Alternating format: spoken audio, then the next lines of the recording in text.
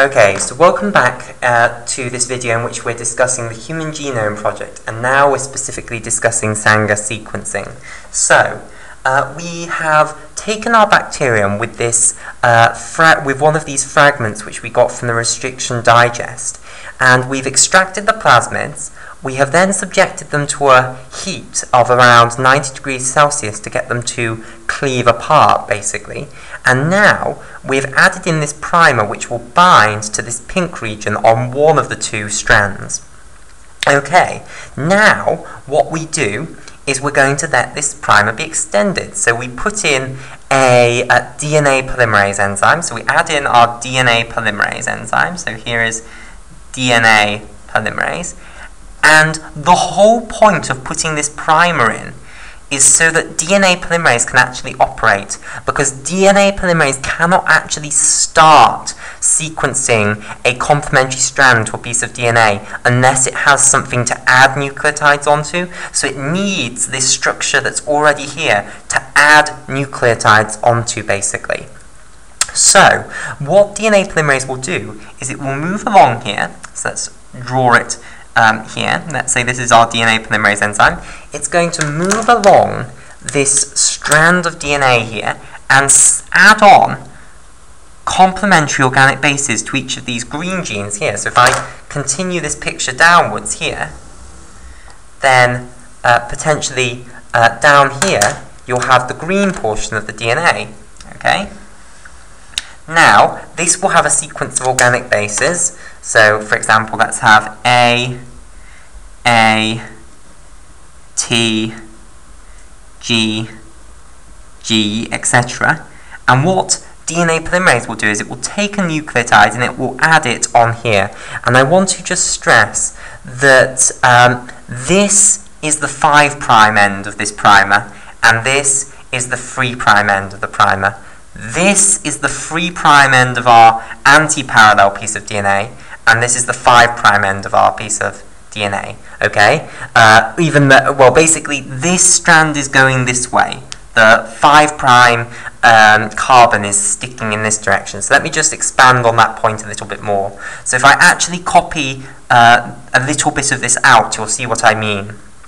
So, if we look at, let's have a in-detailed look at, in fact I've got this orange pen open, so I might as well use that. Let's have an in-detailed look at the structure of this bit, basically, and actually draw out what it looks like in terms of the molecules. And don't worry, I won't do it atom by atom.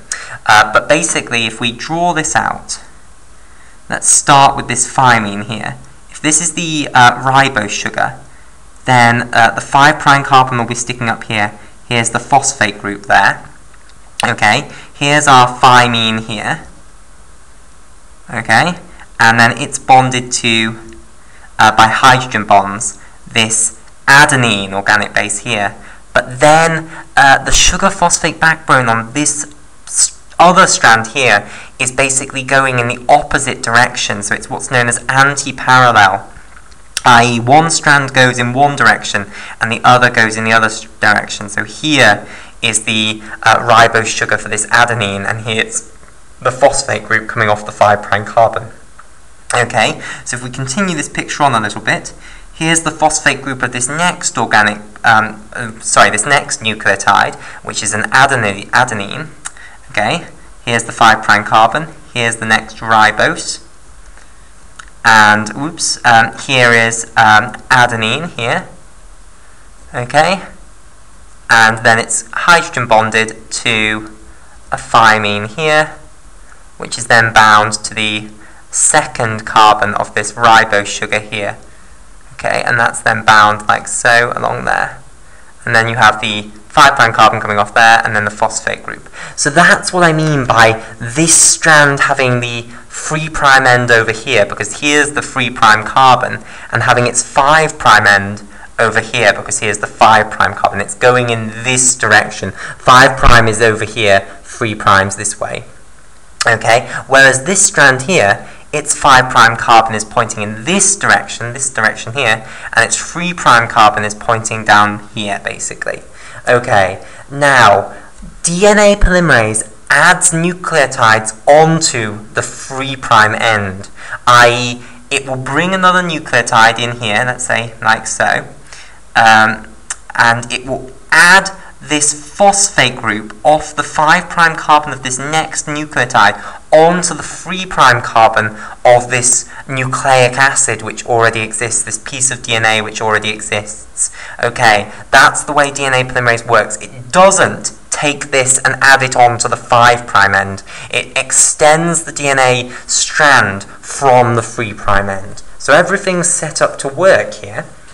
What's going to happen is DNA polymerase is going to come along and it's going to add nucleotides on. So it's going to bring in the nucleotide, which is complementary to adenine. It will add that one on. And then it will go to the next one along. Here's the 3' carbon now. It will add on another thymine here. And it will gradually basically extend this primer so that you build the complementary strand to your fragment that is in the plasmid. That's the word I'm looking for. Right. Okay, now the killer idea, these Terminator nucleotides.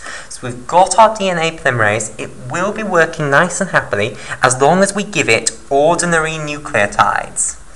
So as long as we give it adenine, thymine, guanine, and cytosine nucleotides, it will quite happily continue this process and extend the strand. So indeed we do give it those nucleotides. We give it the normal nucleotides it needs to extend the strand. Okay, but then we put in some special nucleotides known as Terminator nucleotides. Okay, so we need to now discuss what Terminator nucleotides are going to do. Terminator nucleotides are basically altered nucleotides. They can be put in absolutely fine. So let me just discuss something. So you are again going to put in Terminator nucleotides for adenine, thymine, cytosine, and guanine. So you're going to put in Terminator nucleotides for all 4 of them. Now, if a Terminator nucleotide is added on to DNA, so let's say, how am I going to denote Terminator nucleotides differently? Right, I'm going to put a little T down in the bottom to denote that it's a Terminator nucleotide, okay? So we'll put a T down there to denote that it's a Terminator nucleotide.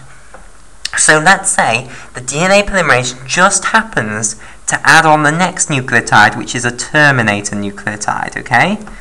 Then it adds it on just fine. Everything's going well, except now, when it tries to add the next nucleotide on, which would be a cytosine, it can't, basically. It cannot bind it to this other nucleotide here, this Terminator nucleotide. And the reason is that this Terminator nucleotide will not have a free hydroxyl group coming off the second carbon. So usually, off the this third carbon, off the third carbon of ribose, you have a hydroxyl group. And that's the hydroxyl group that then is going to be bound to, you're going to bind this phosphate group onto that hydroxyl group. Basically, in Terminator nucleotides, this hydroxyl group is not free and it's not ready to be bound. Okay, so you cannot add another nucleotide onto this Terminator nucleotide. Right, okay, what the next trick is to also fluorescently label each Terminator nucleotide a different colour.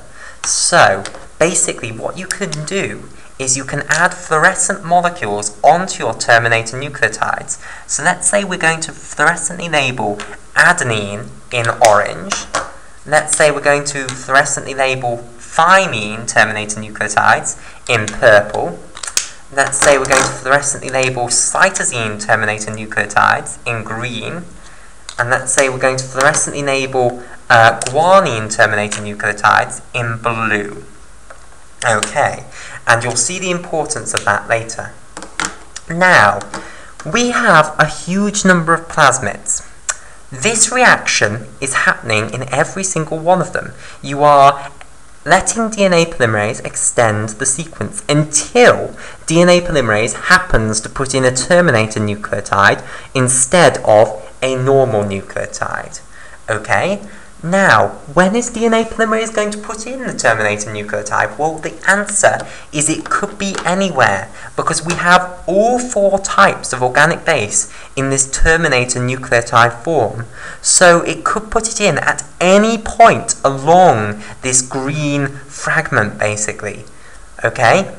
Right. Now, that's the important concept, that because we've got multiple plasmids up here, you're going to get this, the replication of the DNA, the replication of this fragment, is going to be terminated at different stages. So let me draw some pictures for this. So here's an example of where it could have been terminated, but if you've got enough plasmids, eventually what will happen is it will just so happen that the first ever nucleotide you put in was a terminator nucleotide. So what you will get is you will get this possibility. There's the possibility that the strand will be just a thymine terminator nucleotide, basically, which we now know is going to be fluorescently labelled purple, so I'll underline it purple.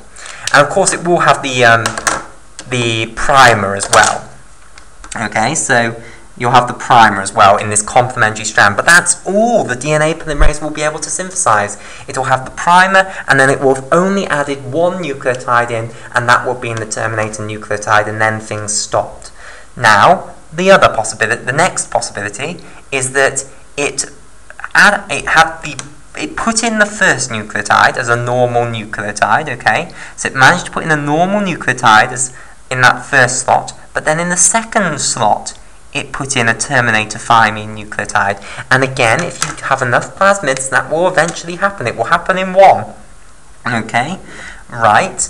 And then we've seen the third example where you put in an adenine as your third terminator nucleotide. So you put in normal thymines, and then in the third socket you put in a terminator adenine nucleotide. And I should be pointing out that this one will be fluorescently labelled pink, and this one will be fluorescently labelled orange.